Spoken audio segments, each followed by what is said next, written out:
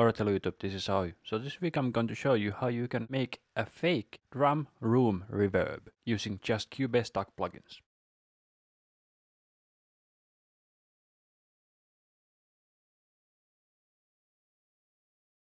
Alright, so here I have a drum mix, so let's check it out.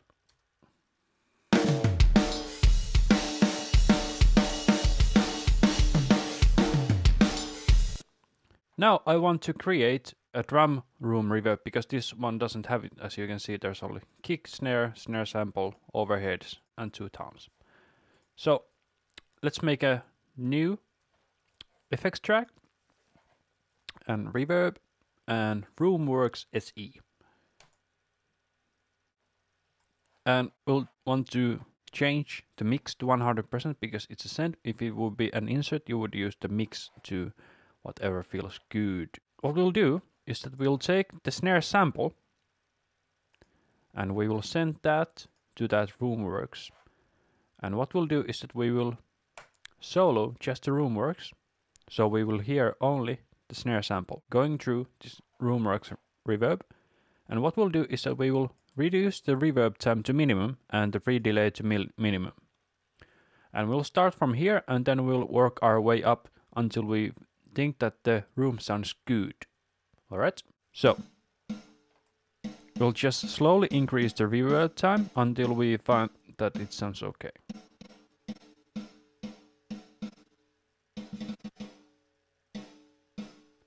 At least now it sounds like it's shifting in the stereo field for me.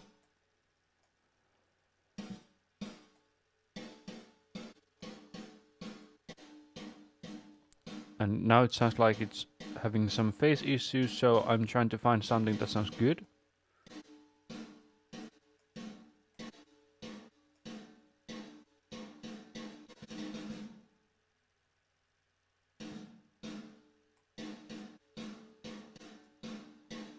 Okay, that sounds cool. It's not too long, it's not too short.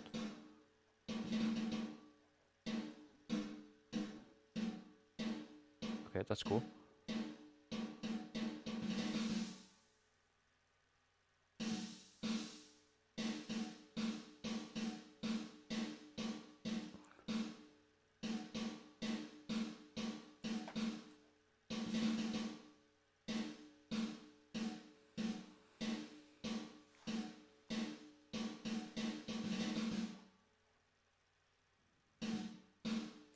Okay, let's just leave it be. There's not much of a change there. So on the pre-delay, so what should you use here? Because if we know that the speed of sound is about 340 meters per second, so that means 340 meters per second divided by milliseconds, so that's 0.34 per millisecond. So if we want our room sound to be about 3 meters, if it's 8 milliseconds, it's about 3 meters away. If it will be room max, so we'll use that for example. Alright, and then what we'll do is that we will now turn on the snare sample.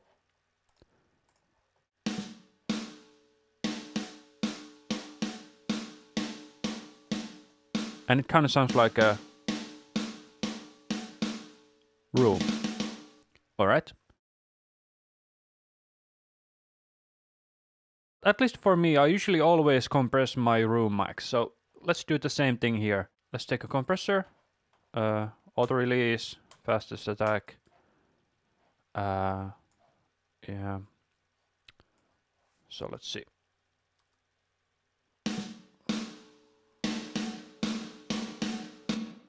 I need more reverb.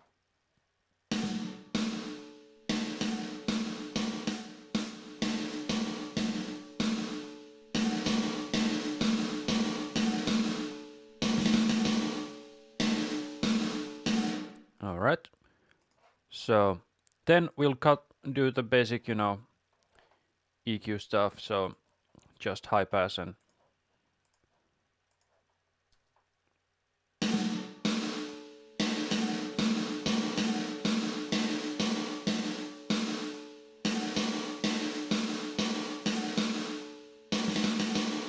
okay, That's okay. Then let's see if we need some more high end.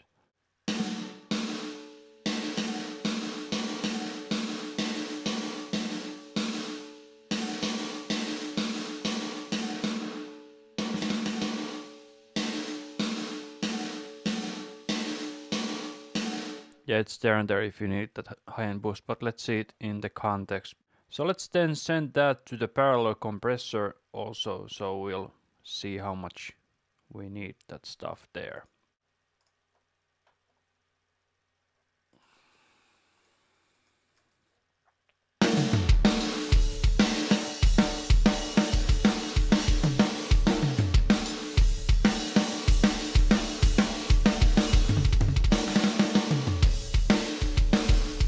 And then let's also send some more.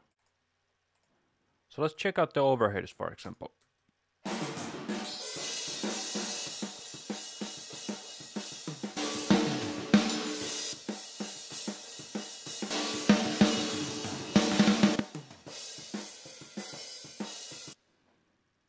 Yeah, it's kind of cool.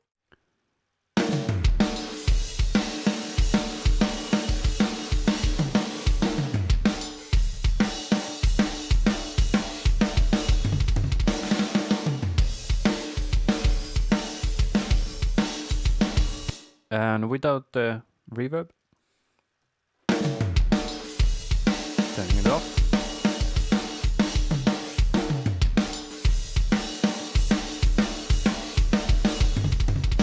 But yeah, you know, just a starting point, and you need a context to hear how it really sounds.